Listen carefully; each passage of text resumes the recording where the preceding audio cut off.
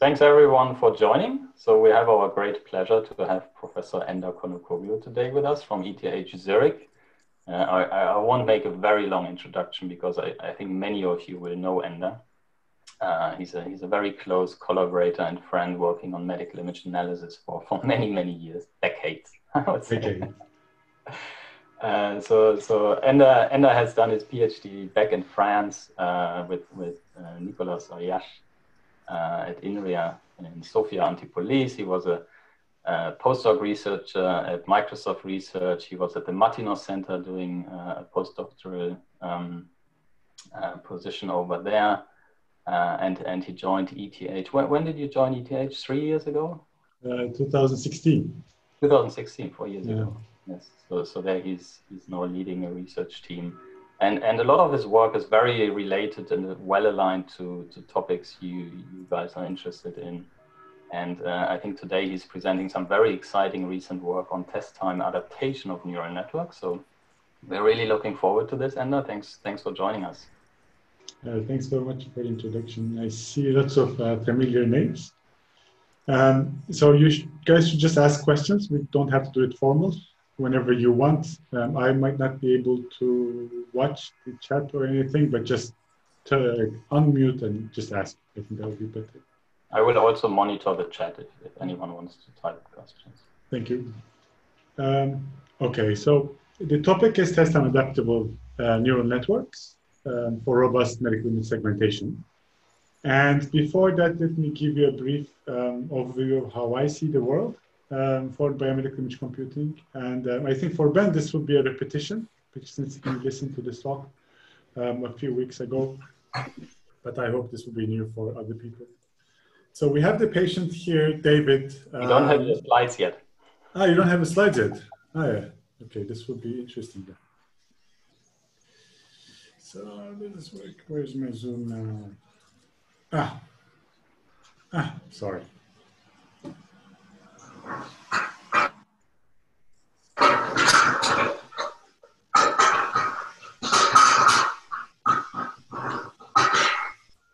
Robbie, I think you need to mute yourself. There's some background noise. Anyone, please mute yourself during the talk when you're not speaking. Do you see the slides now? Yes, perfect. Okay. So, so David comes to the doctor, they order some tests and think it's a good idea to take the image, send them to a noisy, expensive machine, beautiful images comes out, radiologist reads the images, writes a report and sends them back to the doctor for further treatment planning and so on. And our goal has been for the last 4-something years is basically to automate this area here. And recently we're also trying to get our hands to this area. So hopefully create an automatic pipeline that kind of aids the entire patient care process.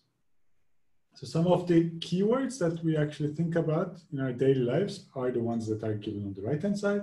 So we talk quite a bit about reconstruction and outlier detection, segmentation, which is also part of this work, and the lesion detection. And from the learning methods, we discuss quite a bit about semi-supervised learning, unsupervised learning. I have a particular interest in universe problems and using Bayesian methods to solve them and to integrate uncertainty quantification. And for those with a better pictorial memory, this is roughly what we try to do. So reconstruct images towards faster and less invasive imaging, try to create an outlier detector that can be universally used, and do image segmentation in a way that is quite accurate and robust and able to tell you when things are not, or when things have multiple possible solutions. This work will actually be on robust learning methods. And if you have other questions on other works, just you can send me an email. I'd be very happy to answer. Before dealing with anything, I should acknowledge people, Nirav, Ertunç, and Krishna, who actually made this work possible, and the funding sources so that people are happy and that they give us money. So the work has been accepted in medical image analysis now about a month ago, and you can find an extended version on arXiv, and I'm just going to keep that there, come back to it time after time if you're interested in to look at it. I will talk about the problem definition, and I will go over what's currently available, and I will try to adjust job to all possible avenues that are tackling the robustness. Then I will talk about what the test time adaptation is, provide some experimental results, ablation studies, and then conclude. And as I said, if you have questions in the meanwhile, just unmute and ask. I think that will be much more enjoyable for me as well. So image segmentation, we basically know the problem. We want to predict pixel-wise class assignments given an image intensity. And currently, the best way to do this is basically build a neural network. You can actually get state-of-the-art accuracies using one of the few architectures that actually work out of the box and train it with the images that you want. And they work for various anatomies, various modalities. And they get accuracies that are actually claimed to be roughly in the borderline of inter-rater variability for various structures. So we tested this hypothesis, whether actually they really do it, for prostate imaging. And it looks like it's really the case. So we basically took 80 patient images and asked 6 readers to segment them manually. And the inter-rater dice agreement was 0.74, which is roughly similar to what we have in the prostate. Obviously, this dice score is with respect to only one rater, but you can imagine that this is actually somewhat close to what the raters agree upon. So looking at this, you can actually imagine the problem being completely solved. So there's not much really to do anymore, except that whenever we basically train these algorithms, underneath, we assume that they will extend and generalize to images of the same anatomy, but with slightly different intensities. So this can be, just a little bit off, or, the same anatomy, but with a completely different contrast. Same anatomy, slightly different contrast, or same anatomy with a different acquisition protocol. And this network, which was trained on such images, which I will call the source domain later on, when we test them on these type of images with slightly different intensity characteristics, the segmentations fail. Here we have the ground truth images, and here we have the images that are the results of the segmentation algorithm. And we see that if the contrast differences are not huge, then the algorithm that was trained on the source domain images does something okay. So maybe this can be useful if you can kind of correct these mistakes up here.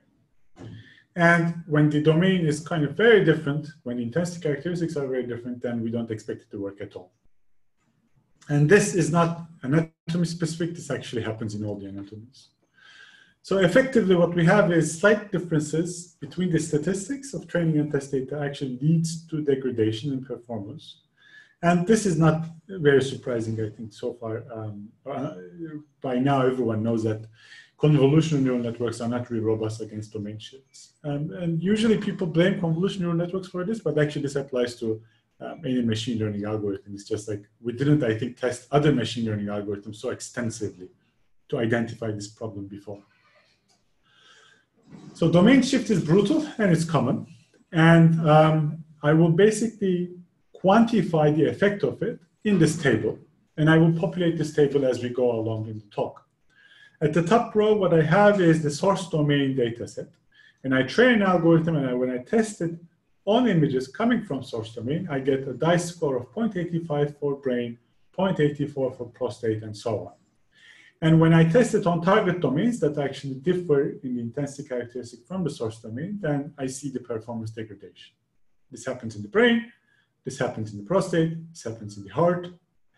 And when the domain shift is larger, for example, the target domain 1 is T1 weighted image again, but with slightly different characteristics, and target domain 2 for the brain is a T2 weighted image. So you can imagine that the intensity characteristics of T2 is much different than T1. Then the degradation is larger, not surprising. In the second row, what I show is the upper bound. So if I were to train an algorithm direct on the target domain and test on target domain, these are the dice scores I get. And notice that these dice scores are roughly the same as what I got in the source domain. So you can imagine that there's nothing really off with these images, that they are segmentable with the neural network as well. So this difference here shows us that there's a big gap between networks applied on different domains. And this is very common in MRI. And you can imagine there are multiple things that are causing this. The very well-known field strength and magnet properties, and even the unknown or like less known software updates and so on actually cause such differences in the intensity characteristics and lead to failure of the neural networks. So Daniel and Ben published this article that actually named the different dataset shifts.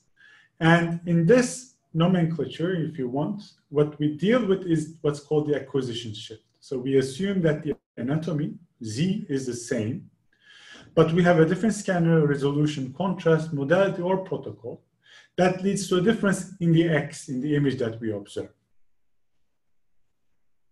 Okay.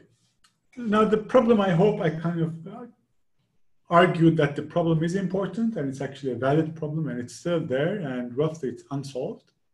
And just because of that, there has been so much work on this. So I want to go a little bit over these works and I want to take it slow to basically really show you all the possible differences. And I will try to use a unified notation so we can actually compare things nicely. So let me provide this very simple notation first. Images are X, segmentations are Y, and a neural network is denoted by S, meaning segmentation, and the parameters of the network are the thetas. So segmenting an image means that X is fed into the S theta function and I read the output. A source domain, I will denote by subscript SD. So image source domain, label source domain, and I have N of them. And whenever I define the loss function over the source domain images, I will simply call it the source domain loss. So training a network on the source domain simply means that identify the parameters that yields the lowest source domain loss. And predicting a new image simply means that I use the optimal parameters for the source domain and I apply it on the images. So target domain, I will denote by subscript TD. And again, I have the images and I have the labels. And I will assume that the images of the source domain are coming from a space of images, X sub SD. Target domain are coming from another space, and these spaces are not the same. So that's really the acquisition shift. On the other hand, the labels are coming from the same space. So it's the brain. I know what the brain anatomy should be. This is actually not really related to the contrast that I use in the MR machine. So these conditions here actually define the acquisition shift problem. The basic assumption is that even if I use the parameters that were optimized for the source domain, when I apply the network on the target domain, I will get a good segmentation. And this is what actually fails when there is a domain shift problem, as we've seen before. Now, from the machine learning perspective, there are actually multiple ways to tackle this problem. And the most robust and simplest way is basically you have a different training for each domain. You have a source domain, you have a target domain. I can actually have many samples in the source domain, many samples in the target domain. I simply minimize the losses on the source and target domain. And there's no really, they don't have to be any communication between these domains. And this will basically give you the upper bound on the target domain and the source domain. Obviously, the drawback here is I need many samples in the target domain. So I cannot actually make an algorithm and ship it. I have to basically make an algorithm, ship it, and ask the users to retrain the algorithm for me. Now, to reduce the cost of this, of having many samples and having many labeled samples, I can actually use transfer learning, right? I can have few samples from each target domain. So then the problem of optimizing the algorithm at the target domain becomes a fine-tuning problem that I start the initial parameters from the optimized source domain ones. Now, this is also a little bit costly because I need these labels. The other idea is this unsupervised domain adaptation. Instead of actually asking for labels at the target domain, I can use images of the target domain, and they come, less costly. I simply take my source domain images and the labels. I take my target domain images, and I try to optimize at the target domain. Basically, optimize the loss of the source domain. So that's actually related to the segmentation loss. And then this invariant feature loss. Right? That's what Costas used, saying that, I want to extract features that are the same whether you give an image from a source domain and an image from a target domain. Now, the issue here is I need a separate training at each target domain. So that's actually less costly, but I need to ship the source domain images, source domain labels. I have to get the target domain. I need a separate target domain training. And so I cannot actually ship an algorithm and say, hey, why don't you just use it? Now, one way to get over this is to say, let me use domain generalization. So let me actually try to imitate this minimization at the source domain. Obviously, I will not have access to target domain images. I will only have images of the source domain, labels of the source domain. So I can actually try to minimize the segmentation loss of the source domain and some kind of invariant feature loss again. And I will talk a little bit further about what this can look like. At target domain, I don't need any more training. And that's the kind of the benefit of this. I can actually feed in the target domain image and get the segmentation. And assuming that these optimal parameters that were created in the source domain are both good for segmentation and also they kind of are robust to domain shifts. Another alternative is domain generalization, but now this time with test time adaptation. So the source domain training remains the same. In the target domain, what you need is the same. You just need one image that will be segmented. But instead of applying directly the parameters, what you do is you update the parameters. And I will talk about how this adaptation can look. Now, notably, there's actually one algorithm that people often ignore when they write these articles, which is the unsupervised segmentation, which actually kind of was solving this problem. So we have one image, source the target domain. We have no training in the source domain. And we basically try to optimize or maximize the joint distribution between an image and the label. So that's what, for example, that was the workhorse of neuroimaging for decades. So whenever you talk about SPM, FSL, free surfer, that's exactly what they use. And they're really robust algorithms and they work very, very well. So from the neuroimaging perspective, we're basically really trying to close the gap with the unsupervised segmentation algorithms. The downside is they're not really applicable to other anatomies just because they require registration, they require some assumptions about the number of tissue classes that you want and so on. So I argue that actually for medical image segmentation, domain generalization is the preferred setting because you can actually create an algorithm and ship it and they'll be able to use it directly for an image. They don't have to do retraining, they don't have to ship labels, they don't have to label ship images or data sets, they don't have to label images and so on. So I will focus on these two guys. And these are slightly different strategies. The first one is a training time strategy, where the assumption is I gather all possible variations with my wonderful training. The other one says, maybe you don't, so let me actually add the inference time strategy to it. This is the adaptation. So first let me talk about these training strategies for domain generalization. This is a pictorial view of what I have. So I basically talked about this in the notation slide. I have the image space here, and the image here is one sample of this guy. It gets segmented with the optimal source domain parameters, and I get a segmentation that looks like a prostate. So that actually lives in the label space. So it's actually very nice. Everything works, and everything is in their appropriate spaces. The target domain, I have another image space, not necessarily overlapping with the source domain image.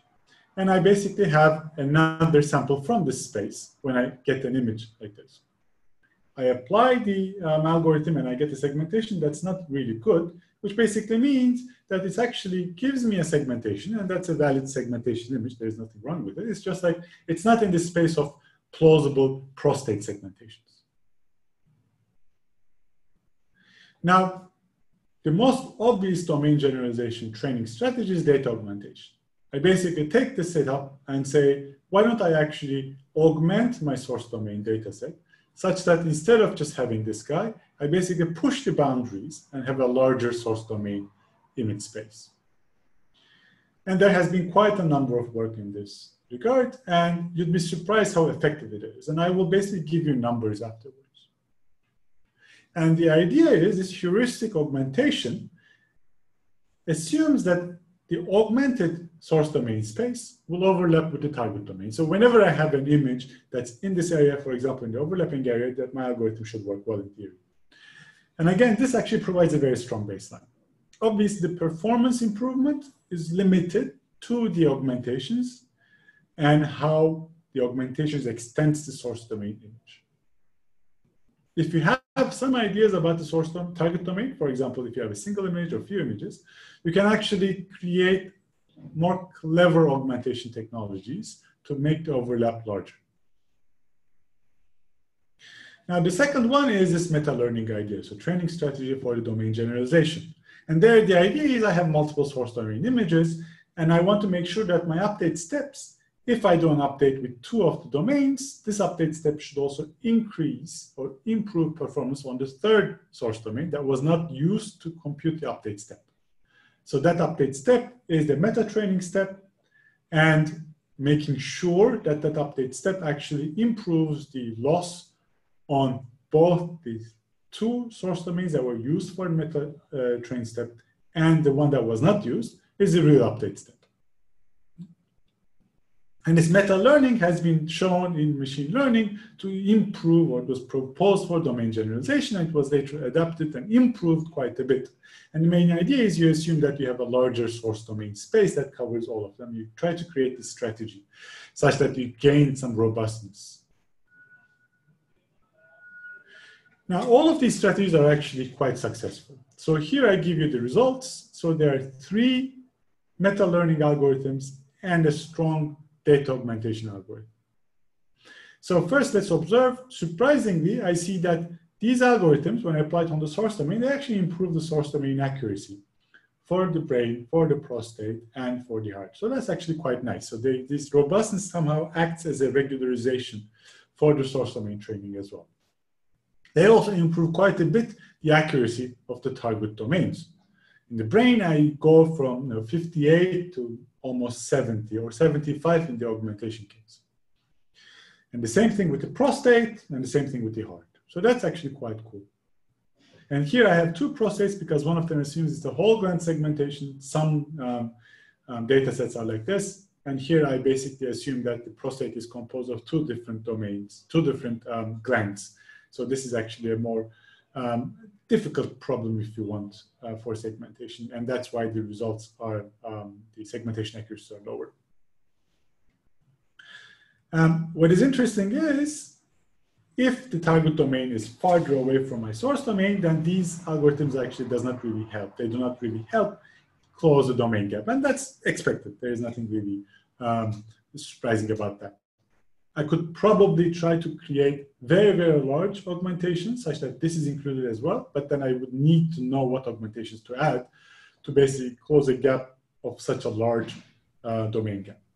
And sorry for the interruption. Yes. Just to be clear, to me at least, perhaps to the others as well. So when you, in these experiments, when you are performing the domain generalization experiments like with MLDG, the source domain, so the domain generalization have training, have multiple domains usually at training, Yes. and 1 test domain. So the test domain to me is clear, is either the TD1 or the TD2 depending.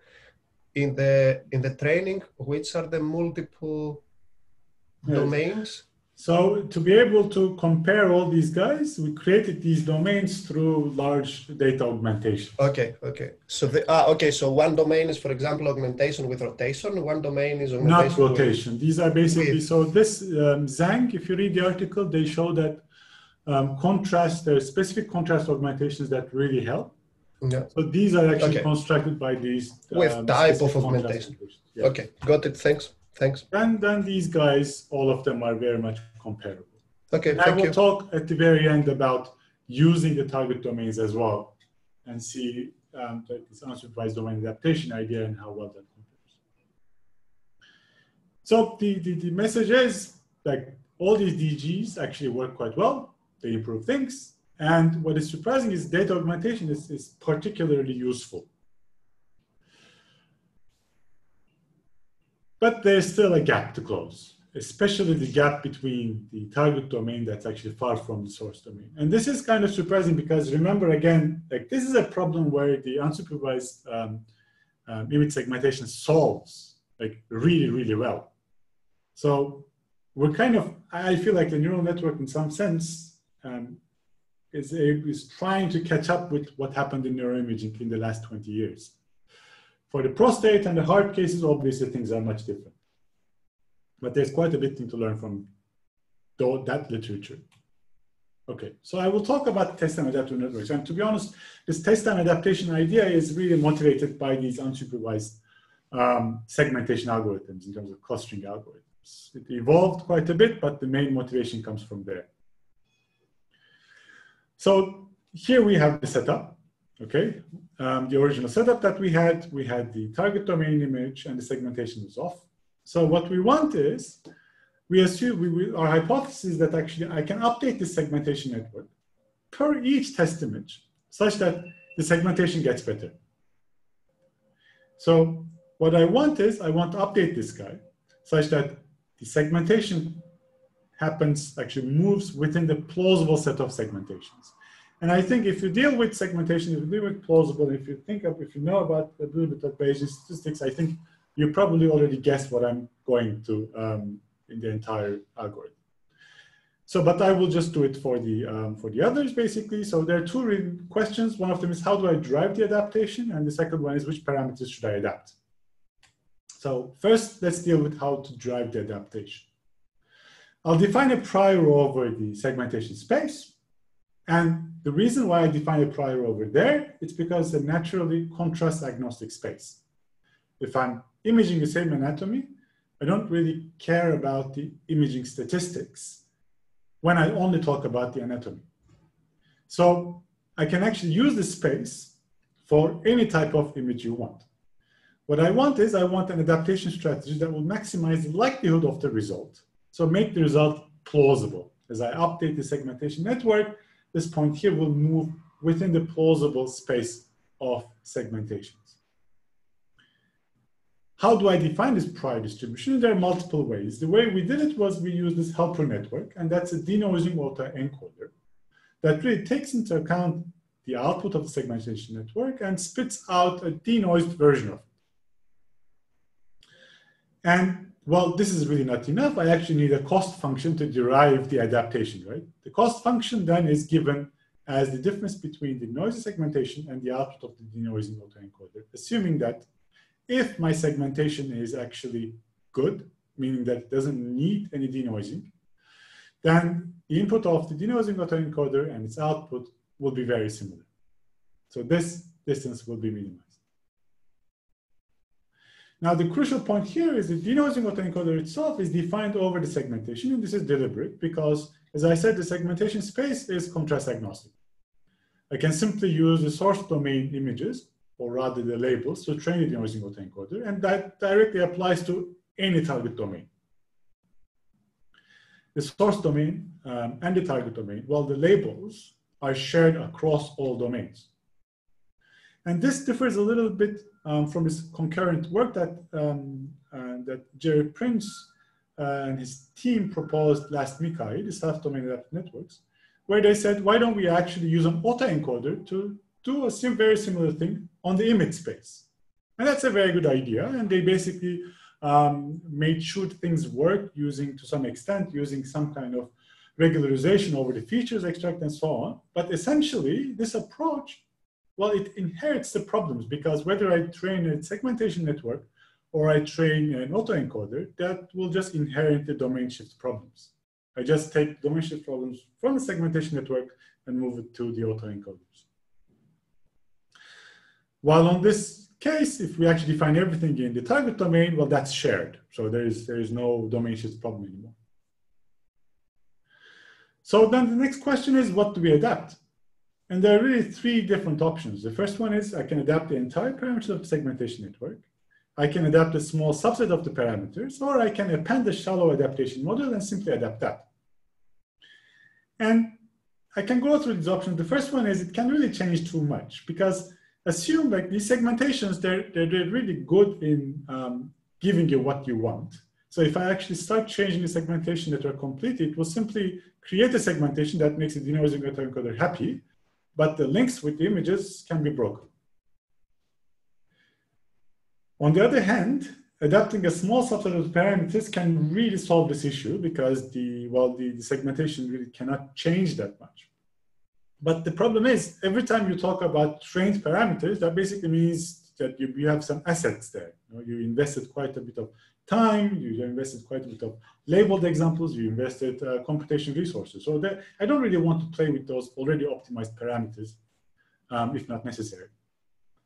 So this appending a shallow adaptation module and adapting only that module seems like a good compromise. It will keep an optimized network the same, so I will actually keep my investment untouched. And because it's a shallow adaptation module, I will ensure the dependency between the image and its segmentation is not broken too much. So the idea is really to put another network here that takes the image and applies some changes on it.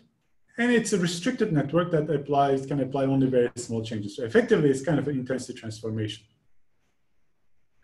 During the inference time, the idea is to keep the segmentation network fixed and simply update the parameters of this normalization module. And the minimization actually simply tries to minimize the loss of the denoising autoencoder. So the difference between its input and output.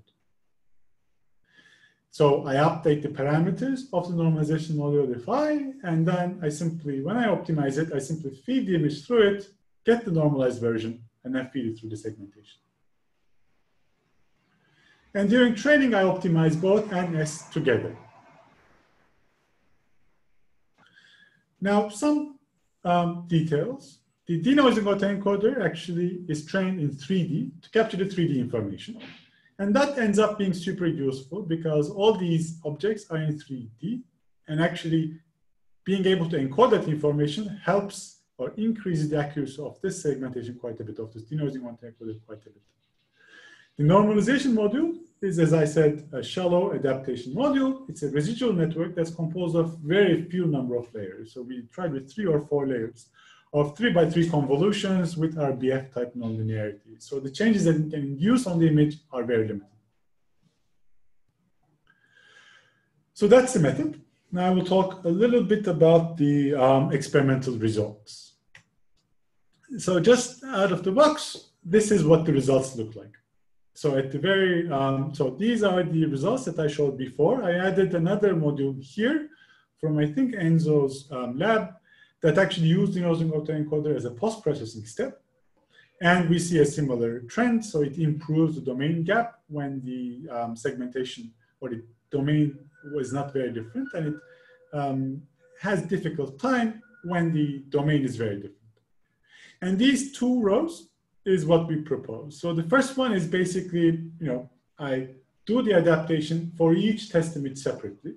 And the second one is a faster version of this, which basically means that if I have multiple test images from the target domain, I optimize for the first one and then initialize the optimization for the other ones with the parameters of the first one. So that's the only difference.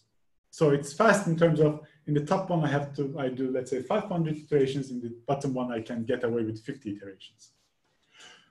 And the results are shown as the ones that are here. So as you can see, it actually does quite well, very similarly on most of the cases with the target domains. I would say it's slightly better. And when the target domain is very different, it actually does quite well as well. It gives you a dice score that's quite high. In the end, segmentation is almost useful. And I say almost because actually it's not exactly useful, because there's still a big gap between this guy and the benchmark. And this is still very different than what neuroimaging tools that people tend to avoid these days can achieve. But we're getting there. Sorry to interrupt, Ender. I just had a quick question. Does the baseline model for the source domain also use the normalization network? So N-phi, is that, like you mentioned that it's trained with the source domain? In these cases, yes. So the proposed method uses the baseline here, given here, the source domain, it doesn't use any, it's a normal training. Okay. We only use it in the proposed method. I see. So this, in the baseline, you basically do a normal normalization, 98th and 2nd percentiles are mapped to 0, 1, or mean and standard deviation normalization. Okay, I guess I was just curious in that case whether N-phi made an impact on the source domain. No. Okay. No. It actually adds like another network, so it doesn't really change much. Yeah. Okay, thanks. Hi, Ender. Since we're doing questions, I have a question about the method. Sure. How do you, maybe I missed it, how do you obtain the denoise segmentation at test time? I feed it through the denoising autoencoder. So at test time, this is what you have on the right-hand side. Is the denoise autoencoder also trained during training time or just at test time? No, it's the denoising autoencoder is trained during training time at the source domain, and then you ship it at the target domain as well. In the target domain, it's directly applied, so there is no training there. Okay, thank you. So to follow up on this, so doesn't this depend on the assumption that the denoising autoencoder has modeled the type of failures that you can observe from the possible domain shifts? Yes. Okay, so basically okay. And So you'd be surprised how well it actually performs with simple things. So in this case, we basically, take patches of a random size and random number and simply shuffle the labels. Okay. And train the denoising autoencoder like that. We also tried actually using segmentations that were outputted for a not completely trained network. And the gains there were marginal, so we opted for this simpler version. That's actually simpler to explain. Yeah. So you just shuffle labels for a random size, for randomly chosen patches, right? Yes. Random size, random number, and train it like that. Good to know it works. Thanks. And I also have a follow-on question about this denoising autoencoder. Yes. So does it require any kind of spatial normalization?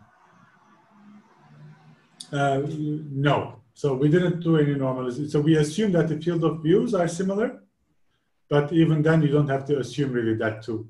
In these cases, we basically, reoriented the images based on the header information in the DICOM. But there was no additional affine or non-rigid or any type of transformation. Thank you. So that's a little bit different than the atlas-based segmentation, where you would need to do registration.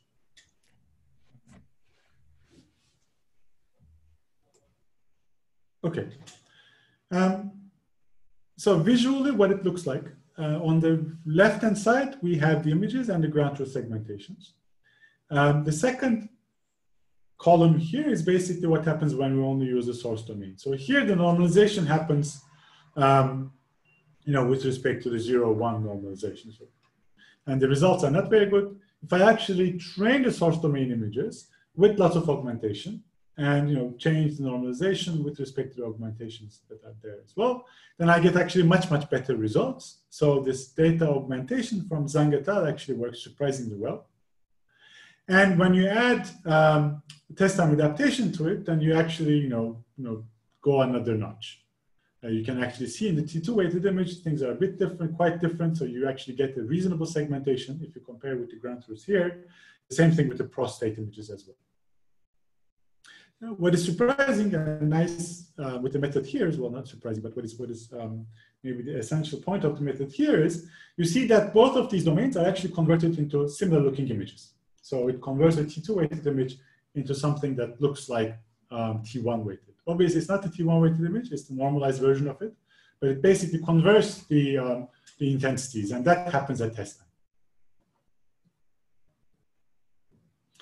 Now, once this was done, we basically did quite a bit of ablation studies, and I will talk about 3 of them here.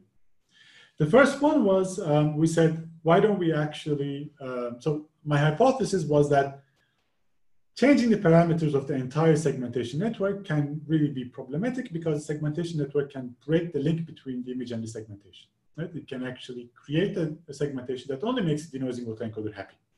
And this seems to be the case. If I adapt both the segmentation network and the normalization as well, and we basically did the ablation studies with this setup so that it's directly comparable with the proposed method, we see that the segmentation accuracies drop. What is surprising is in the second target domain, you still get a reasonable number, so it's still powerful, but overall, the accuracies for all the other ones drop quite a bit. The second one was we wanted to find the upper bound of the strategy of doing adaptations. So instead of using a denoising autoencoder, we simply use the ground truth label to derive the adaptation. So you really want to change the parameters of the normalization module to minimize the loss between the segmentation network's prediction and the ground truth labels. And these are the values. So this the second row in the ablation study. Now, there are two things. One of them is these values are higher than what we get with the domain adaptation, which basically tells us that there's a gap between the current method using denoising autoencoder to derive the adaptation and the ground truth. And the second observation is these numbers are lower than the benchmark of the target domain, which basically means that this normalization strategy is also limited. Now, that might be due to two things. Either the normalization model is limited, so if I use a larger or a better one, if I put more effort in it, I can get better results. Or just the imaging is slightly different, so you don't actually recover the extra information by using normalization.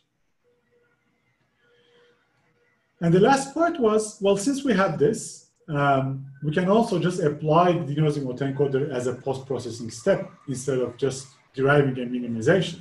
Right? That would be the same thing as applying an MRF loss at the end. And these are the two guys here.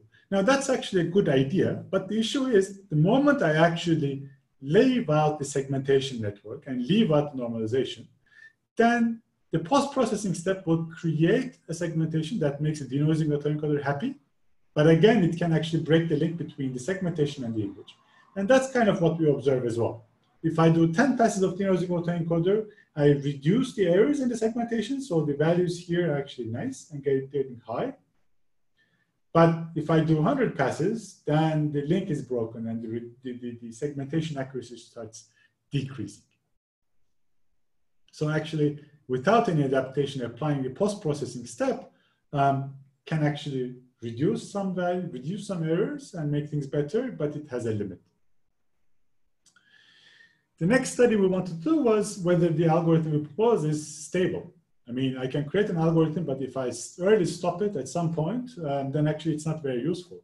So we took the brain images and we took the prostate images, and we basically ran the number of iterations multiple times. So in the results that I showed, actually, we do early stopping, and the stopping criteria is if the denoising autoencoder's input and output are close enough, meaning that the loss is no longer minimized by adapting the normalization model, we simply stop the iterations. But we can actually go on, there is no difference. And what we see here is, it starts in the first 100 or 1,000 iterations quite nicely. The dice scores between the prediction and the ground truth increases. And then it reaches the maximum, and then it stays there, slightly decreasing for the brain, and basically staying stable for the prostate images. So that's actually quite nice. The algorithm seems to have a stable adaptation process. Another way to look at it would be actually look at the trajectories of the segment, of the dice scores, both with respect to the input and the output of the denoising autoencoder. So that's actually what we minimize during adaptation. And the dice score between the prediction and the ground truth. So each of these lines are actually a sample. So this, for example, orange line is where this guy starts from, and during the adaptation, the dice scores increase. And the nice thing is, as you can see, both the y-axis and the x-axis, they both increase, meaning that I increase the denoising autoencoder's dice score. That's actually what I want to do. But this also increases the real dice score, both for the brain and for the prostate. Now, what do they look like in the evolution, in the visually? This is one for the prostate. So I have the image and the ground truth segmentation. At the very first step, my predictions are not very good. And then I basically go through the adaptation process, and I'm showing segmentation results at different iterations of the adaptation. And I see at the end that I have actually a prostate segmentation that looks like a prostate segmentation, and that's actually quite close to what the image shows. Obviously, there's a big difference between the ground truth and this, or smaller difference, but still a big difference between them. And that's probably limitation of the algorithm, as well as the discrepancy or the inter-rater variability in the segmentation problem. When I look at the dice scores, at the bottom, I show the dice score of the denoising autoencoder's input and the output. And that's what we're trying to increase, and that increases nicely. And it reaches unreasonably high values. Now, the real dice score also increases, but it's kind of limited at a lower value. For the brain, things work better. So again, this is the image, this is the ground truth, my initial prediction at time point 0, and this is at the end of the adaptation process. Again, the denoising autoencoder's dice scores is increasing, and that's what we were trying to increase during the adaptation. And the real dice kind of follows that in a graceful manner. Now, comparing this with the post-processing, or using denoising autoencoder post-processing gives a little bit more insight. So if I apply the denoising autoencoder post-processing in the brain images, I see that the dice scores, and this is the result of the source domain training with data augmentation, and I apply denoising autoencoder to this after 1 pass, 10 passes, and 100 passes, I see that the segmentation quality actually decreases. And this is probably because the segmentation is quite complicated, having multiple structures. As opposed to this, the test time adaptation, because it actually links the segmentation to the image, achieves a better dice score. For the prostate, things are a bit better. Probably the segmentation problem is easier, or probably the structure is easier. Like the denoising autoencoder helps, but again, it doesn't reach the test time adaptation performance.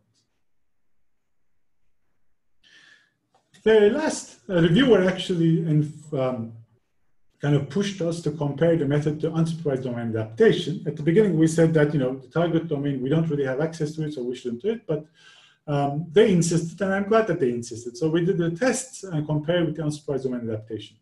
And we did trained with the Costas method, and we also compared the cycle GAN that was published, I think either a middle or a MICAI.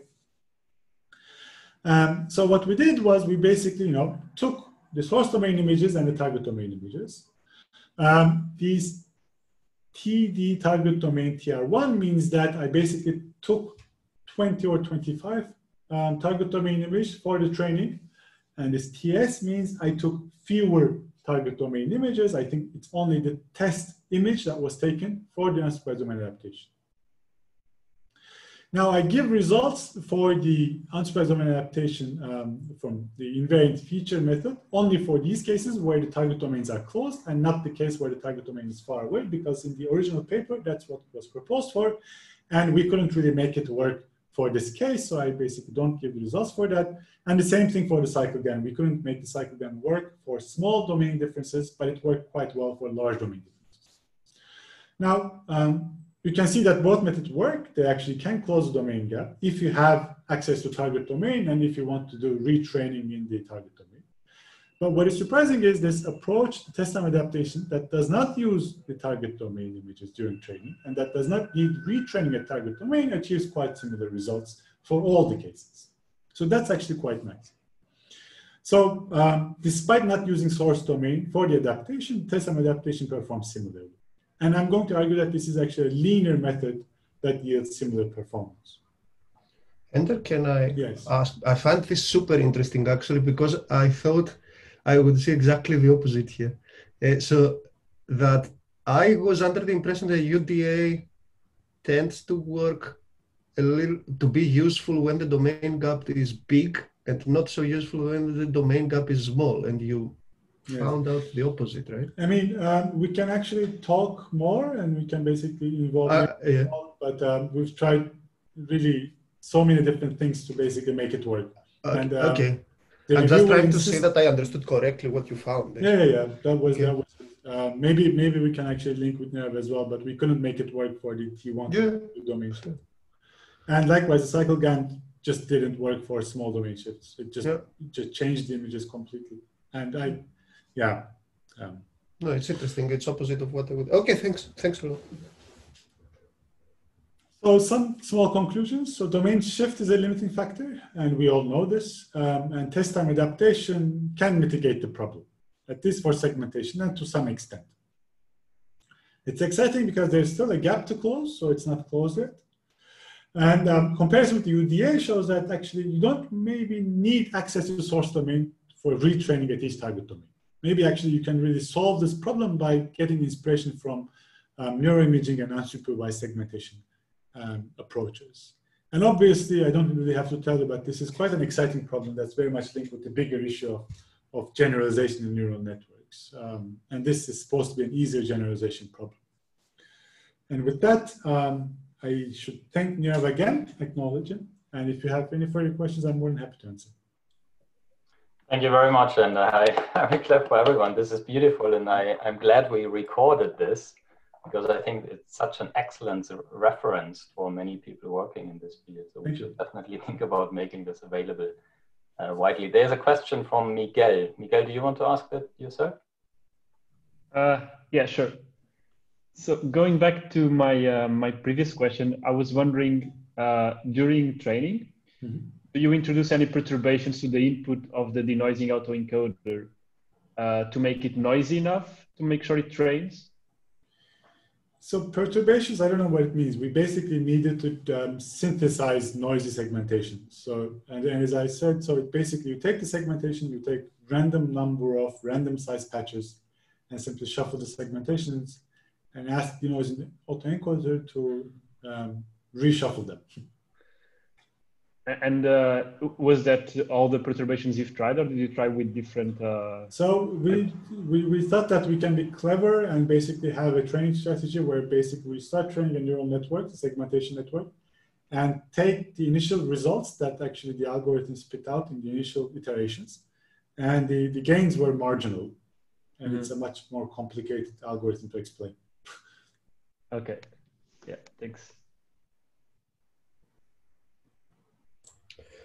Any other questions from the audience? Kostas, you have a question. And one question again. I always try to draw learnings, especially for when you reproduce a lot of other methods. I find very interesting. So if I take you to the slide with the results, with the table with the results, I wanted to ask you. So you ran MLDG and MASF with data augmentation. I want to ask: are the data augmentations so the one that has MLDG on it? Yes. Excellent. So the MLDG and the MASF, the different domains for training, right, are the different data augmentations. And I want to ask: are these data augmentations the same as the ones that you have for the strong baseline that is source domain plus data augmentation? And if they are, okay, so they are. Yes. So what does it mean that the simple baseline that just training with these data augmentations is actually in almost all cases better than the MLDG, MASF that are using these domain augmentations? So it's basically, so the simpler works better. I mean, in this case, yes. Okay. And if you have additional source domains, maybe things will be different. That I don't know. Okay. But for the contrast change problems, that seems to be the case. Okay. And I know this is not what you guys found in the NIPS paper, but yeah. Well, different settings, different, of course. The setting is quite different. Yeah. The results, I understand. That's why I'm asking to learn. Yeah. Okay. Any other questions? Yeah. Miguel, go ahead. I think Giacomo had one. Yeah. Real quick. Thank you very much. Extremely interesting talk, Ender.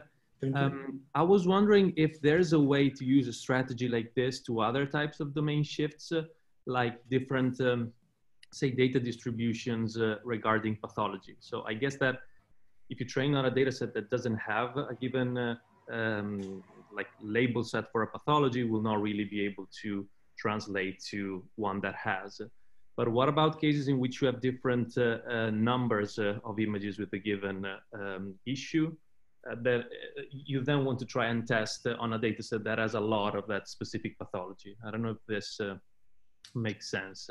So I don't think I understood the second part of your question. So I was thinking for the way you train your denoising autoencoder, and maybe you start on a data set that has just a very small prevalence of a given label for a pathology. And then you want to test your model in a data set in which that label is instead prevalent. Yeah. Do you have any insight on how this would work there? No. Okay. I don't. Yeah, sorry. No. We wanted to do, so we're trying to get some images from radiation oncology with metastases, brain metastases. And the idea is try it a little bit there, but I don't have any intuition how it will work. And yeah, as I said, I think you have to consider this type of method similar to the probabilistic image segmentation of neuroimaging. Yeah. Okay, thank you very much. Sure. Miguel, you had a question? Yeah. So your method sort of relies on the base network giving you something to start with for the denoising autoencoder. And and for anatomy, I think that that's always going to work to some extent, because there's sort of like a, as you say, a prior over what an anatomy looks like. So I guess you talked about metastases. Have you tried this on lesions where that prior is less obvious to what it is? Not yet, as I said. So I can give you an answer maybe in a few months, but I don't have an answer now. Okay, thank you. Yeah. But to be honest, I think if I understand something from neuroimaging, the main idea is that like you always have this strong baselines of unsupervised learning, unsupervised detection that's added to those methods. And that works surprisingly well if you integrate multiple atlases and multiple proper images and a good kind of rough ideas about the lesion. Yeah, I mean, when we were doing outlier detection work, again, that there's n number of neural networks out there for it, and I think it was in the last year or so we were able to pass the pre-deep learning methods for neuroimaging again. Mm-hmm. Yeah. And can I ask you a question related to the prior that you have on your label maps?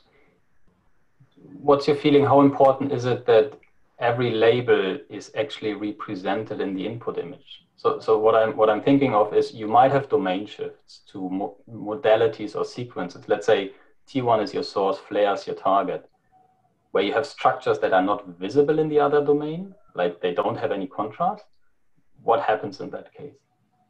That's a very good question, and I don't think the algorithm would do very well. I mean, or I think it will then struggle between breaking the link between the image and the segmentation.